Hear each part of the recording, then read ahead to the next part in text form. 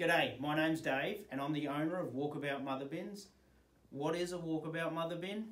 It's a new innovative piece of farm equipment for North America, and we're going to talk about the benefits and features of the Mother Bin over the next 5-part video series.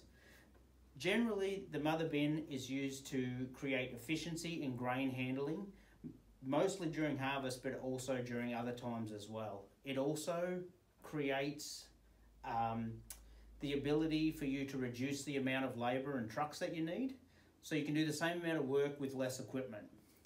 It is mobile, so as the harvest moves, it's not left behind. It can actually keep up with the harvest as it moves through the field, and it's huge benefits.